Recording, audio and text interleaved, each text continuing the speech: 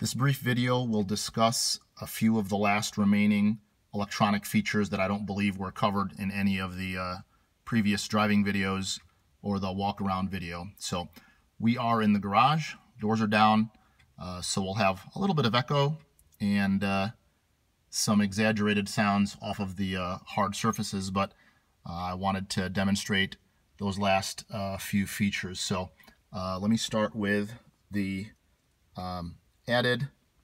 I'm assuming it's aftermarket. It doesn't look factory. The four-way hazard feature, that's actually pretty slick. So I don't think any of the original cars came with that, but it works fantastic independent of whether the car is on or off. And it actually looks really nice. It looks kind of period. I'm not sure if you can see there. I do have the lights on in the garage, but it has kind of matching script to the rest of the controls in the car. So we've got that. The rest I'll have to kind of turn the car on. So we'll be brief with that as the fuel pump runs. So the red light there to the left in the tack, that goes out. I believe that's the alternator light. And as you can see, the oil pressure gauge light goes on. And I'm going to go ahead and work the defogger, as I don't believe that was the rear electronic defogger.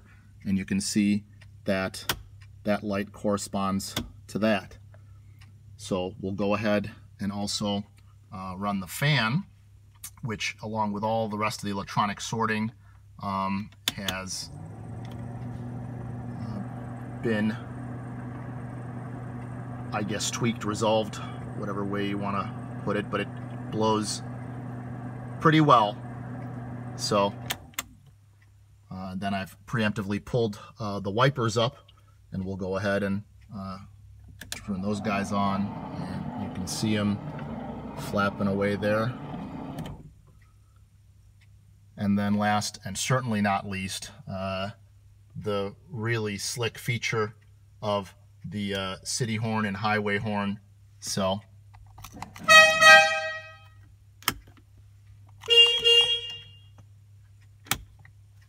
just fantastic.